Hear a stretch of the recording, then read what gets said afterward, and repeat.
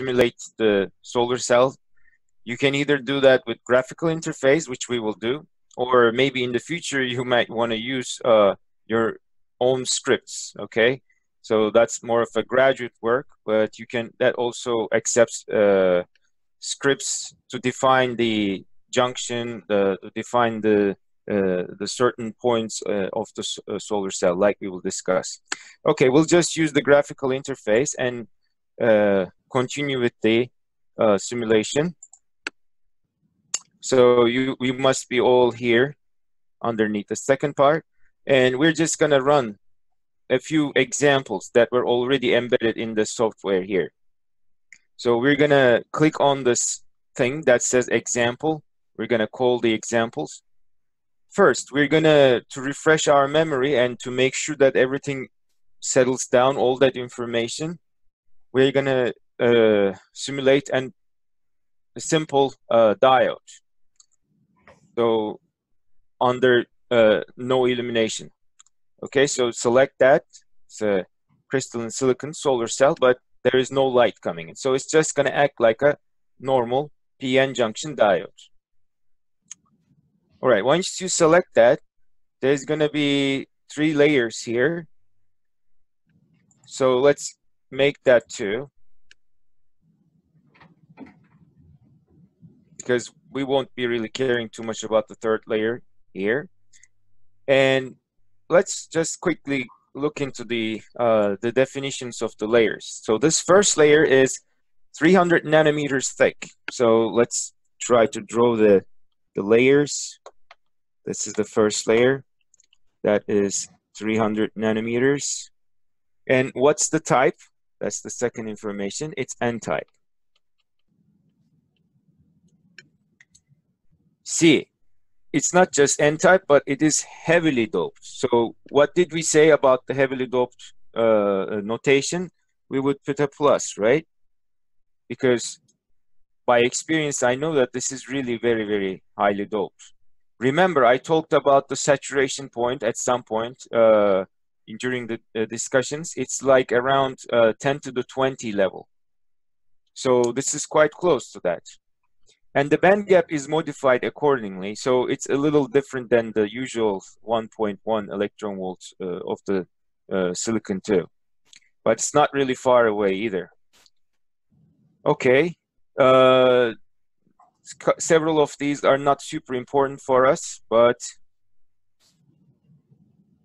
okay, so let's not go into the discussion of those. Yeah, that will be good enough for us for the diode. All right, now let's switch to the second layer here. And let's try to draw it in a scale. So this is C in terms of micrometers, almost 200 micrometers long. So let me change the color. This is really long. This is this time, of course, we have the N-type, so we will have the P-type. And see, it's not that heavily doped, so it's only 10 to the 16, the concentration of the dopant. All right, so what did we have for the P-type? So we have the holes here, right? And we have the electrons. These were what we called the majority of the population. So they are the majority carriers. We still have some electrons here as well, but they're tiny. Their concentration is tiny. And as for here, we have the electrons as the majority carriers. Okay. And so we are kind of ready to actually do the simulation. So once we go up here, we define the layers. We didn't really play a lot with the layers definitions. They were already there. Now, if you go to the absorption, this is what we will use for the case when we illuminate the diode. Okay, we're not there yet. And we will also make use of but these are again, they have to do with the context. We won't be making use of these a lot. Now, coming to the simulation, it's now under dark, and let's change this to be from -1, because I want you to see the reverse bias condition too. Okay, so we're going to scan from -1 volts. So what are we doing? We are tying this up. This is not a solar cell yet. We're tying this up to a power supply, a battery. And remember, what would be the polarization? Of course, during the scan, it's going to change. So it once it's -1,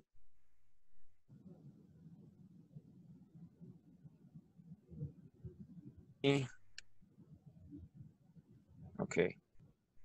So ideally, remember, we would like to put the plus sign, the what we said, the anode side to be attached to the p-type, and the other side would be the n-type. So I'm hoping it didn't kick me out. 1 second.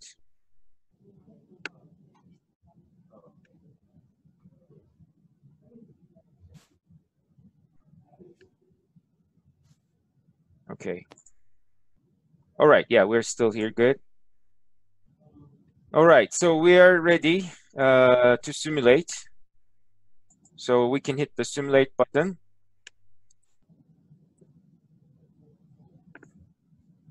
We will see the effect of this first, the equilibrium condition when there is no battery, but then we will see the effect when we have the battery.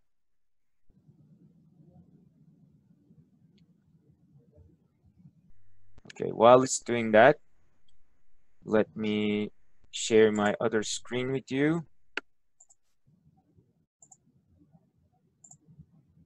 because I would like to remind you what the expectation would be. Okay, so hopefully you can see the slide here now. So what was our expectation? So we had the N and P sides. So this is the forward bias. So remember, we had the P-type, oops, the P-type here, and the N-type here. We would have the band bending condition. Maybe we can first talk about the other slides. Yes. Right. So under equilibrium conditions, this was our situation. We had the P-type here and the N-type here. How do I know that? Because the Fermi level, again, is close to the valence band for the P-type, and the holes are the majority carriers here for the P-type. As for the N-type, the Fermi level is close to the conduction band, and this would be the equilibrium condition. What was prohibiting the current? Well, these electrons that are the majority carriers on the N-type would have to hop over this naturally occurring barrier, right? How did that barrier occur? Just let me refresh your memory. We had these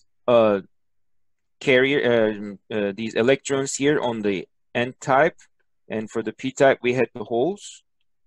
Once we put them together, they kind of diffused very, very quickly to each other's side, but that's like a very transient action. Later on, once they are gone, okay, once they are gone, they left behind the uncompensated ionized dopants. What were they? Well, every hole was compensated by the boron, right? So if we think of holes as the anti-electrons, so they have like a positive charge, so that was being compensated by the negatively charged boron ions in the crystal. So boron would be embedded, so we would have these guys left. Once the charge carriers are all depleted in this depletion region, and very similarly, we had the electrons compensating the phosphorus, and they would have a plus because once their electron has gone away, they would have they would be ionized, and they would become a plus charge ion. So this, when we put the PN junction together, created, as you can see, a capacitor, kind of parallel plate capacitor with plus charges here, negative charges here. So as soon as you see that, remember the electric field formation, okay? And I emphasized yesterday that the electrons as negative charge particles would see these ions here. They are really troublesome ions for the electron, the poor electron, because whenever the electron wants to jump to this side to conduct, right? That's how the conduction will happen. The electron will be transferred from this side to the other side. It would be repelled back. It will say, no, I don't want you here. These ions would be stopping. Likewise, the holes would be stopped as positively charged particles, quasi-particles. They would be stopped by these ions here. So there would be no conduction in the end. And that would be the reason of this barrier for the electron. The probability of conduction would be proportional, would be exponentially decaying while we're increasing this potential barrier. Okay, so far so good. And then that's what we did. We decreased the potential by applying an outside potential to fight back against this barrier. So we put a battery and we lowered down this potential barrier. So we enabled this hopping for the electrons. So what happened is electrons, we were majority carriers here. They hop to this other side and they become the minority carriers. And it's actually in the diode, this minority carrier action into the other side that will create us the current. This will be the different thing for the solar cells, as you might remember and as we will again see. All right, now let's get back to the simulation. So I am gonna share my other screen.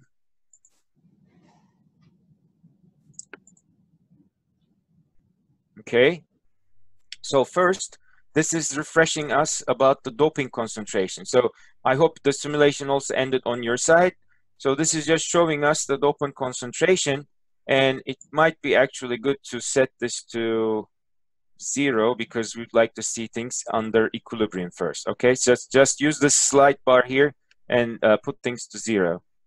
Okay, so what do I see? I see the acceptor concentration all around. Why? Because the end site was very thin, right? I just talked about it. So we are gonna zoom into this region here with our mouse and just draw a rectangle and then you will see that, okay, there we go. This is of course logarithmic scale. So this is a better view. So we have the donor concentration going up to 10 to the 19 here, whereas the acceptors are 10 to the 16 here, as you can see. Okay. Can you show us how to do that part again? Say that again, sorry. No, he can't hear you. If you have a can you hear? Can you hear? Yes, when you're closer to the computer or the microphone, I can hear you better. Yes. Can you repeat that? Mics on your desk are not working. The only mic we really know works is the one you're on the computer. Sorry.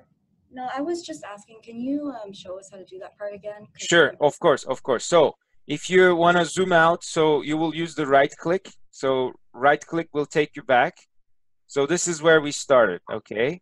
So what I'm gonna do is click on your left click and it's gonna say zoom number 1, for example. And then I'm drawing this rectangle here and then just releasing the left click. And then I'm gonna do that again because I'm not seeing it in the full scale. So I'm gonna draw another rectangle like that, maybe even another one, because why am I drawing all these rectangles? Because look, the end side is very thin. The reason will be apparent when we use the solar cell mode. This is still the PN junction, a simple PN junction. So I hope this solved the problem on your end. Now the donor concentration is 10 to the 19, as you can see here. And the acceptor concentration is here. So the junction is expected to be here when these two meet. Okay. So now, after visualizing this, this is something we already put into the simulation tool. So this is not really a result. We already have put that in. We are going to be looking into the energy band diagram. So let's choose energy band diagram, because I would like to emphasize that any solid state device cannot be understood, or will be best understood, I should say, with the presence of band diagrams rather than mathematics, I would say. So once you select energy band diagrams, it's gonna bring you this. So again, what do I see? I simply just see the p side. How do I know that? Because this is again the conduction band of the p side. This is the Fermi level. Okay, so it's saying quasi Fermi level because I forgot to put this to 0. Okay. Actually, I'm kind of shorting that there. Yeah. Okay, so now we have the valence band here. The Fermi level is very close to the valence band, as you can see. So that's just the p side. What I'm gonna do is I will zoom into this side again, just like I did before, to look into the band banding. So just like similarly what I did last time. So even if you make mistakes like I did, they're happy mistakes, happy accidents. So that's all fine. So let's try to zoom into this region. I need to zoom out, and if you make a mistake, just zoom out with your right click and then try it again. Okay, so this is good.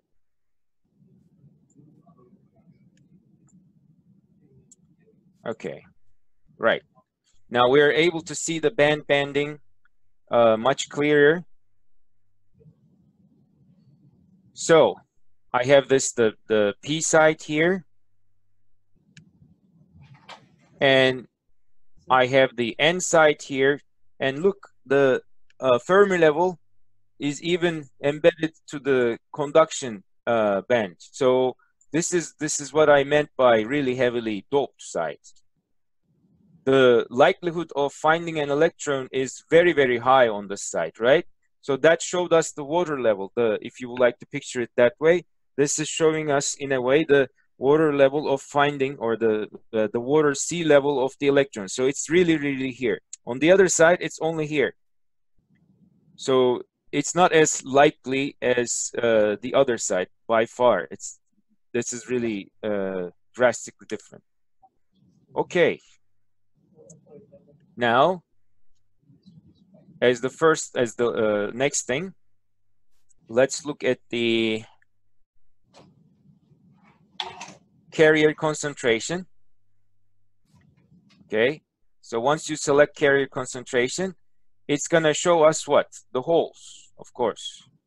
Where? Inside the P site. So let's draw that again just to make it visual for us while we're examining. So this was the large P site, and the other one was the small N site. So I will have holes here all the way and electrons here.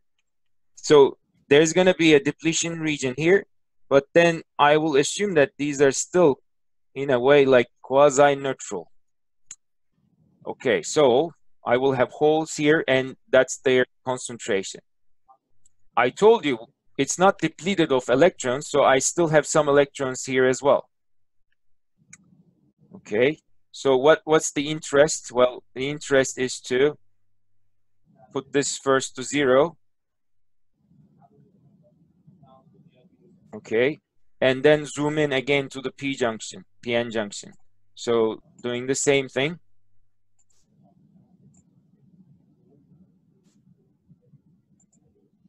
All right. And on the other side, of course, I have electrons. So how do I know that I have created the depletion region? Because see, they are getting depleted. The charge carriers are getting really low within this region here. Okay, but now let's try to understand the effect of the voltage, because I told you that in the diode case, the simple diode case, with the applied battery, I will, if I put it in the right condition, the right polarization, like plus and minus, plus to the P side, and side gets the negative side, then we would encourage the electrons basically to hop to the other side and start conducting. So that was how we were doing it. So basically what we're gonna hopefully see is this concentration will rise up, and the electrons will be able to penetrate to the P side. So let's see what will happen.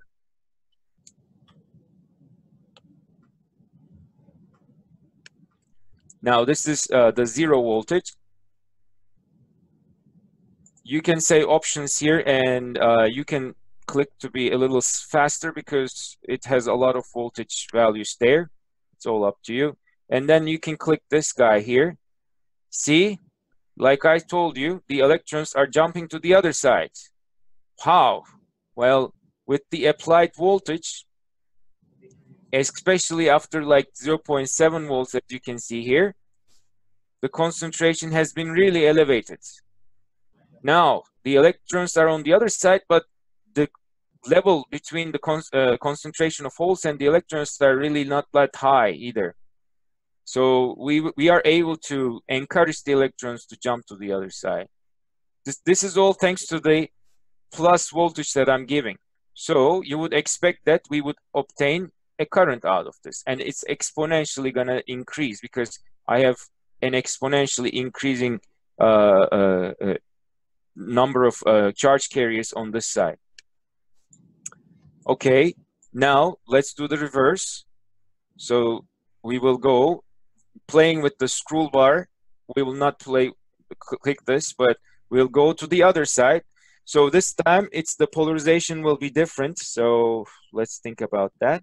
The polarization will be different. So first, actually, let's try to visualize maybe the energy band diagrams.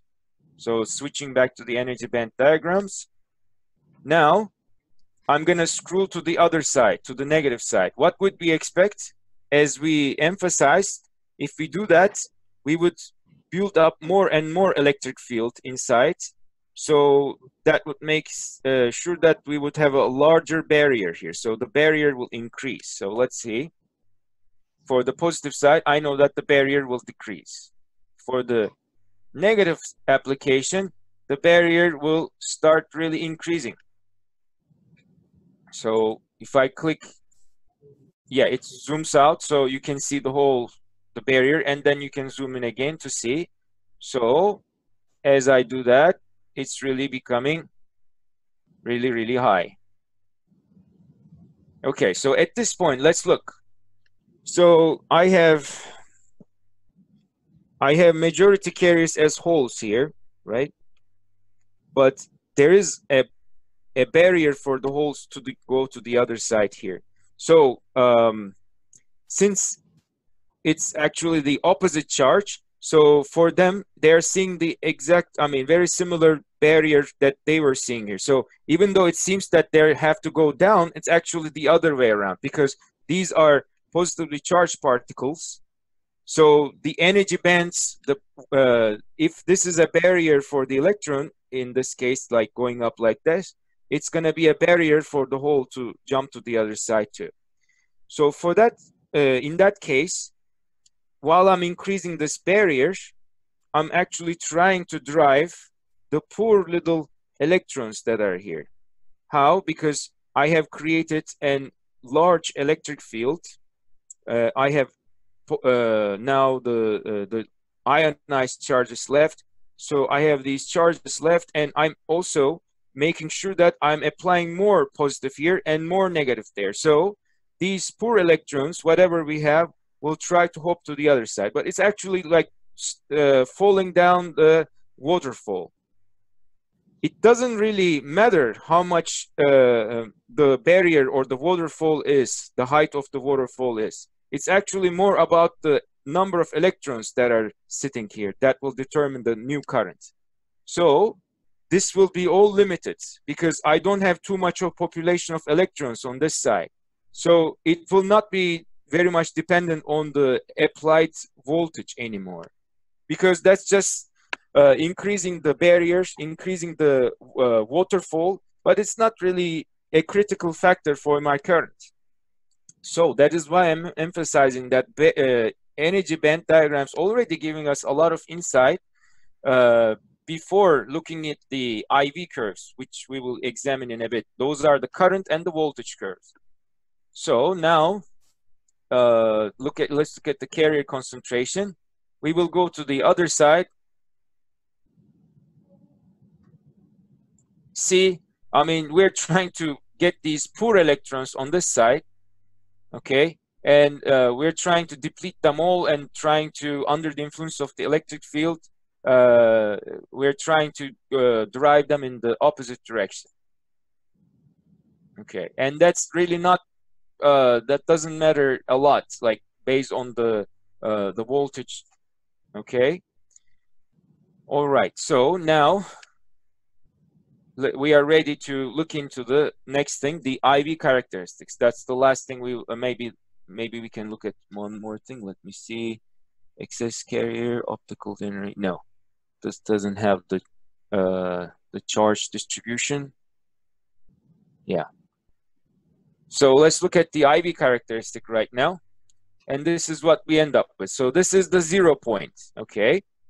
So all this part here is what we call the reverse bias, where we would increase the waterfall height, but it doesn't depend on how much the water height is. It depends on the population of the electrons. So that is kind of almost independent of the applied voltage. So this is voltage axis that you're applying. This is the current that you're extracting.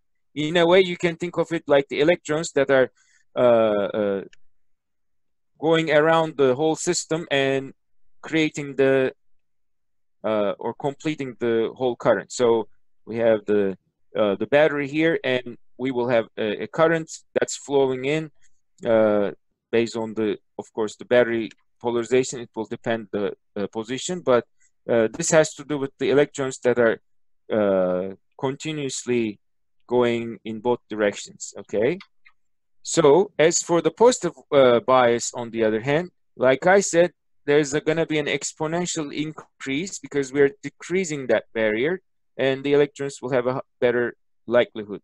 So after a while, it will be really very much easier for the electrons. So that's the threshold voltage for the diode. And if you want to integrate a diode into your system, for example, that's what I was doing when I was an undergraduate too. I was putting these diodes into my electric system, electronic design.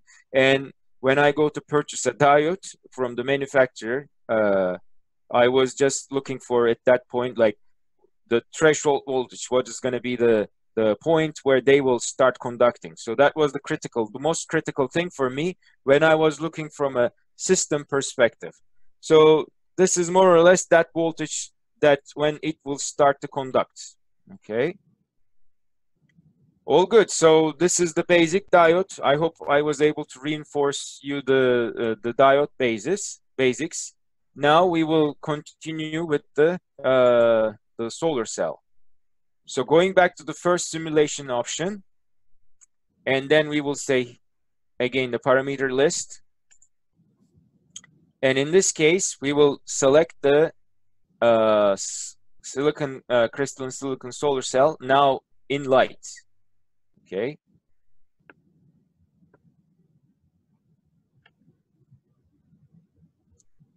You're all with me? Okay. Now we will really make use of this third layer, and I'll explain that. But if we look at the parameters here for layers, we see that the layer thickness is 0.3 micrometers. It's almost the same. I mean, not almost. It's identical. The same diode that we just looked into. Okay. And the other one is the P-type, the large P-type. That's also the same. And now we have another layer at the bottom. So if we were to draw it, we would have 3 layers. We would have a thin layer here, another layer here. So this would be the N plus region, the P region. Now the third layer is also P-type. It's 0.8 micrometers thick. So it's intermediate. It's not as thin as the N plus, not as thick as this, of course, the P.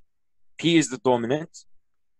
And it's also very heavily doped. So 2 times 10 to the 18. Okay, now let's run this simulation just as it is. Okay, and then now this absorption file will be used because this time it's going to be, the light will be absorbed. We're not going to touch that part. Okay. So when we come to here, this portion is here to actually give you a standard for the incoming light source. So this will make sure that everyone doing simulation or everyone doing experiments all around the world will use the same input power from the calibrated source, the light power. And we will not really touch anything. We will later on change a couple of things here, but we will just hit the simulate button. And as it's doing that, let me share my other screen again. Because let's remember how the solar cells work from yesterday.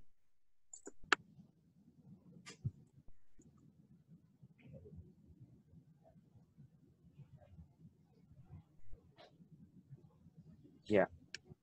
So in this case, the idea was we would create these charged particles. So like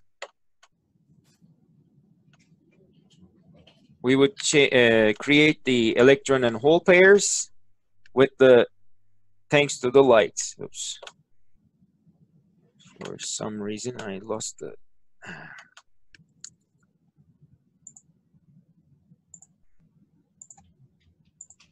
Okay.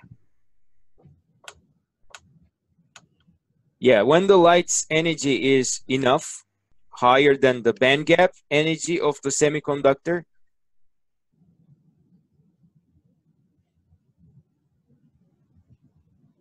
created charged particles. In this case, this would be again the p-type portion, and we would have the n-type, of course.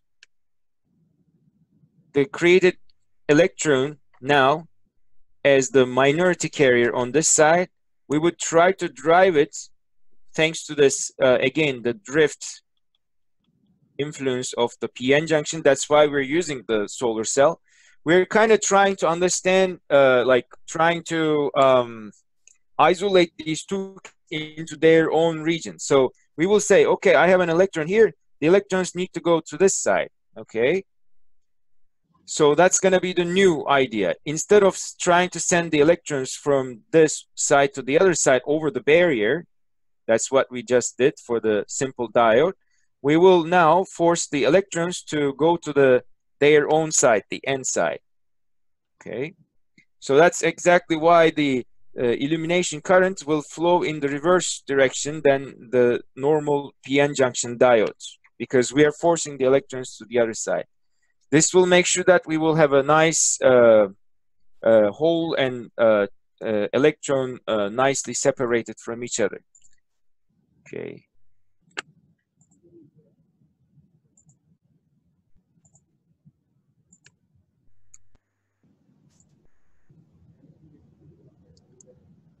After I hit the simulation thing, it has a tendency to kick me out. But yes, now we have solved it. And it's going to show us this as the simulation number 2. So if you use the scroll bar, it's going to show the one that we previously worked on. That is the simple p-n junction diode. If we come here, this is the solar cell right now under illumination. Okay, everything is the same. We just edit this layer. So if you zoom into this part, you will notice that I have now this additional P plus layer, like we said, right? And the acceptor concentration would be higher. What will be the implication of this? There will be a band banding. So if we select now in this new simulation, energy band diagrams. Let's select energy band diagrams.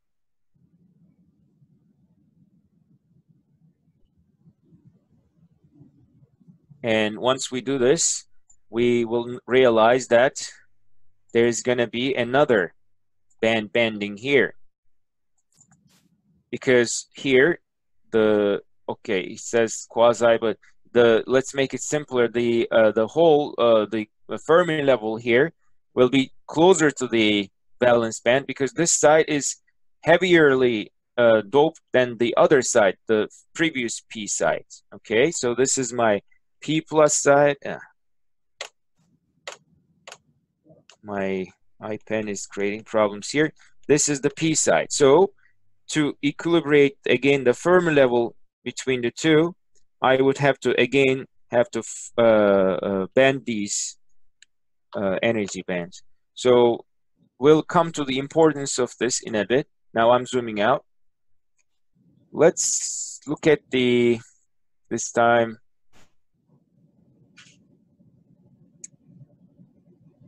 the IV characteristics. Again, gave me the same thing. So I am hoping it gave you the right result. Let me just terminate this one and I will, because it doesn't conveniently show me the whole thing. So I'm just gonna open it again. For some reason, sometimes it's not showing the whole picture.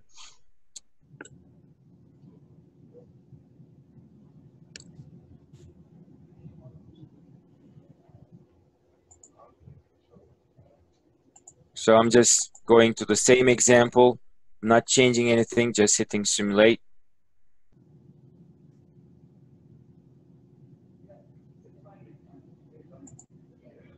And then looking at the IV. Yes, this is what I was actually looking for, finally.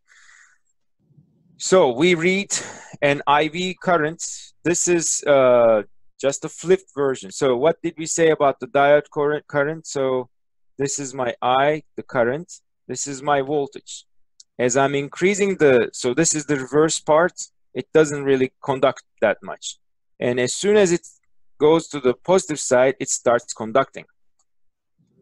For the illuminated diode, okay, in this case, this is just the mirror symmetry. What I mean is, it's actually gonna, so once I send the light, okay, it's gonna start conducting in the opposite way. So it will have an illumination current that's being conducted in the opposite way. So you can think of it simply as a superposition. So we will decrease this overall graph.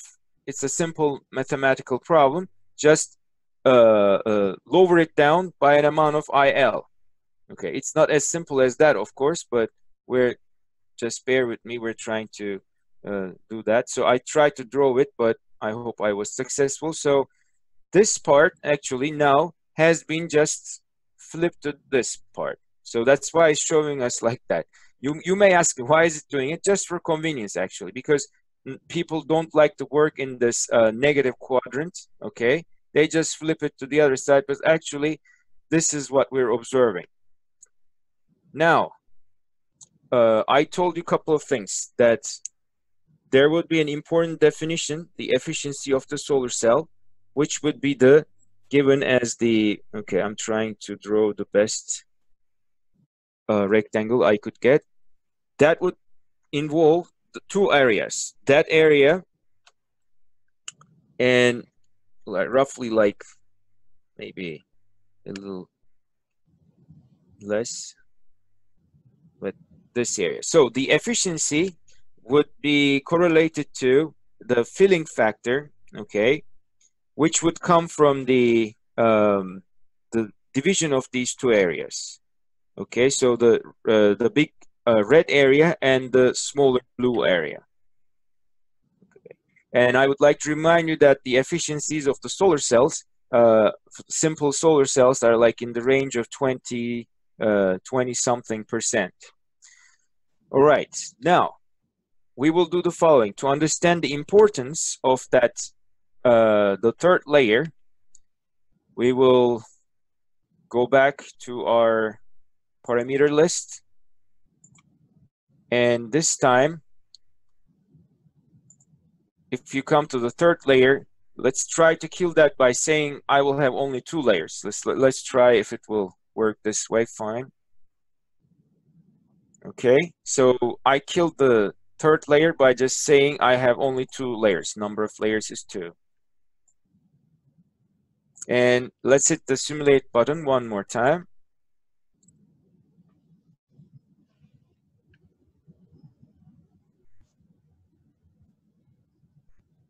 Okay.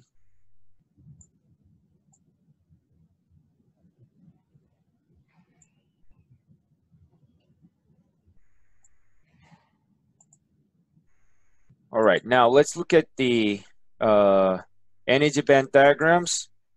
Well, now in this case, I would not see that banding here. So see, I don't have that additional layer. So the energy band diagrams are flat because I don't have that layer anymore here, simply. So now if I go to the IV characteristics, it's going to give me this. So this is the new IV plot, and let's try to compare this plot with the previous plot that we had. Okay, I hope you can see the difference. So this is the new plot we just created without the third layer. This is the plot we gained with the third layer. This is the previous simulation we just did. So of course, this second one, as you can see, will outweigh the performance of the new one. So that's why actually we are putting the third layer, because we'd like to increase the efficiency, and I am increasing the efficiency. Just let's look at the current that we can flow to through the solar cell. The solar cell is right now running 39.4 milliamps. So 39.4 milliamps per centimeter square.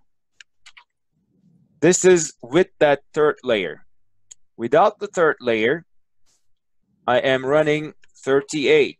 So you can see we have elevated the short circuit current. And we also increased the open circuit voltage too. So these are the open circuit and the short circuit currents. So these are the crossing points of the X and Y axis, basically. These are the two important parameters because my solar cell efficiency is all related to the multiplication of these two. So it's 0.6 here. The higher, the better. So when I put the barrier, the new layer, it's going to jump up to 0.62. And the current also jumps up too. See? So this is immediately showing us how we can increase the performance of the solar cell, but we can also compare it by looking into one more thing. So let's try to do the following. Go to the parameter list, and this time we will say in the simulations, let's activate the quantum efficiency.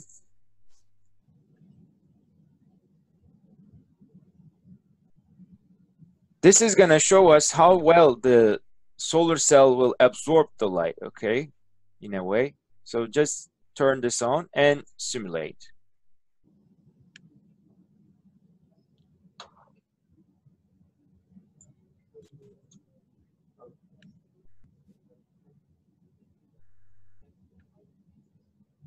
In the meantime, let me show you what's going on. What's the difference between these two simulations? Okay, so we're here. And like I told you, this is what's happening. So this is just a simple diode. Okay, I'm not sharing the right screen. Let me share the right screen. Yeah. So this is the simple diode that I have. What I'm doing is I am illuminating with the light, and it just lowers down the whole graph, because now we're creating the charge carriers, meaning that we have a current that we are creating too. And as I'm illuminating with more light, it goes down even more. That's the idea. And then we just flip it up. That's exactly what we have seen here. Okay. So how about that third layer? What's the importance of the third layer? Okay, here's the importance. We have to remember the recombination. Okay, we're creating these electron hole pairs. Let's see. I showed you this earlier yesterday too. So the light comes in. Let's see one more. Light comes in and it creates an electron hole pair. So that's good. And this electron now can make to the N side. So we created another electron hole pair, but see what happened? this guy caught up with the hole, so they recombine. We created another electron hole pair, but they recombine again. So especially they like to recombine at the end here. So that is why we try to avoid that scenario. So this is what we're doing actually. We have these electrons in the p side. So whenever we have electrons in the p side, we would like to make sure that they don't reach the bottom layer here, which is the metal solar cell junction, the place where they meet. Okay. There are too many defect sites here, lots of defects like we covered earlier. So that creates the opportunity for the electrons to be lost. See, they are disappearing. Once they're created, they have to go to the other side, the end side. They should not come down here. To make sure that that is happening, we are basically adding that additional layer. And we are saying to the electrons, okay, let's add that layer. We're saying that, okay, we just doped this side. We added an additional barrier there. So it's no longer like this. And it doesn't just meet with your electrode here, the metal. But in terms of the energy band diagrams, we have a little bit of another barrier that is waiting right now for the electrons, okay?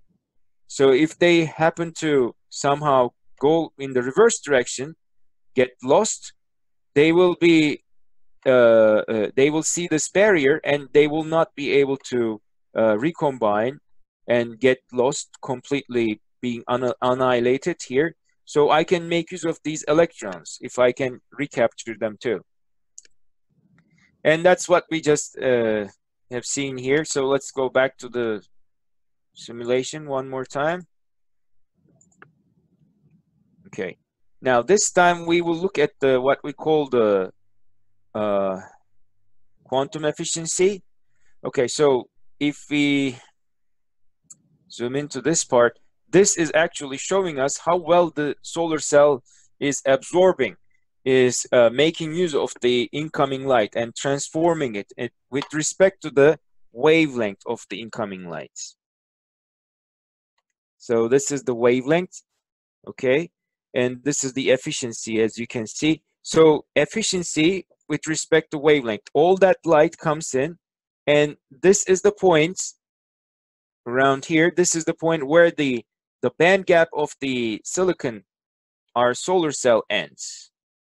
Okay. Beyond this wavelength, so this is what's happening. I have the band gap, right? And I have the incoming light. If the light's energy is higher or equal, then the band gap, I will be able to excite the electron and get the conduction. The solar cell will be facilitated. But here, the wavelength is increasing. That means that my electron energy is decreasing, because I would like to remind you, the energy of the photon is related with the Planck constant times nu, the frequency. Frequency is shown to be divided by c, the speed of light, divided by wavelength. So if the wavelength of light is higher, its energy is lower. They're inversely proportional.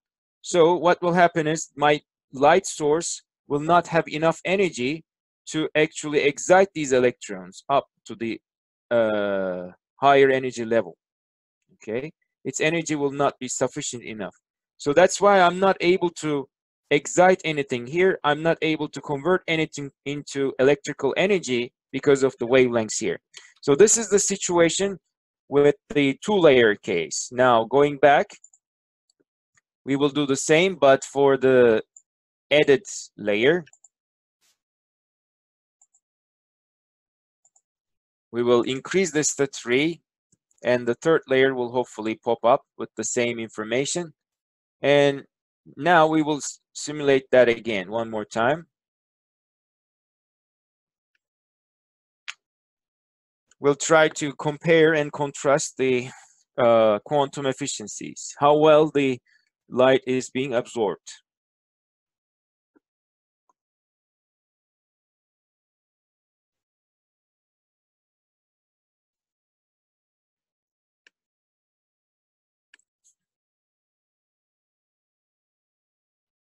So what I'm trying to see is, if I change the new share, okay. Okay, so this is our case, exactly like our case. So we have the N plus side and we have the P side. The light is coming in and it's exciting these charge carriers, as you can see here. We will try to make use of this wavelength of light.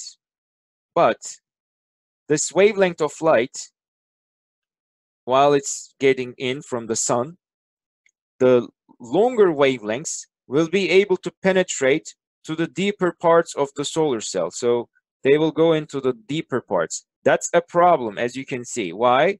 Because if the electron hole pair is created here, their electron is very close to the metal side again, right? So I would like to prohibit that meeting center for the electrons, and I would like to encourage them to go to the other side. This is only true for the longer wavelength electrons. The shorter wavelength lights, I should say, not electrons, will be created here. So depending on the wavelength of the light that is coming in, their creation centers will be different. So the short wavelengths will be generally creating the hole pairs like in here. The longer wavelengths will create them here. So let's see what we're making use of how well we're making use of those longer wavelengths.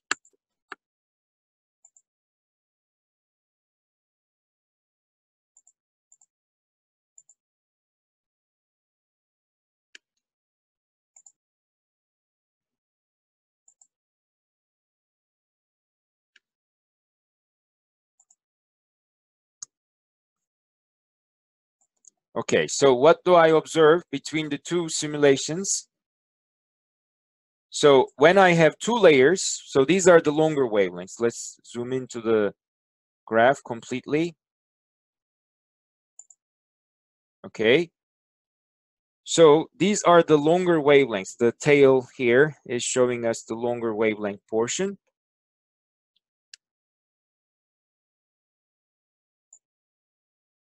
This is the case for 2 layers, and this is the case for 3 layers.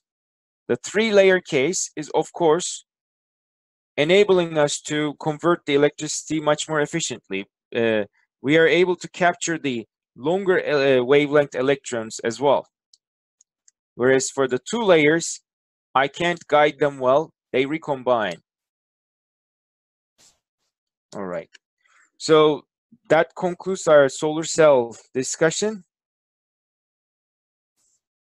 And let's continue with the thermal oxidation. If you like, we can give a 10-minute break in between so we can continue right after.